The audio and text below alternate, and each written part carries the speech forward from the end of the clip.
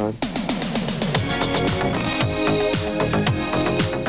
And obviously Rick Astley came out in '87 with Never Gonna Give You Up, which #1 in America and the UK and in 20 other territories around the world, and for us that was a very, very big earner.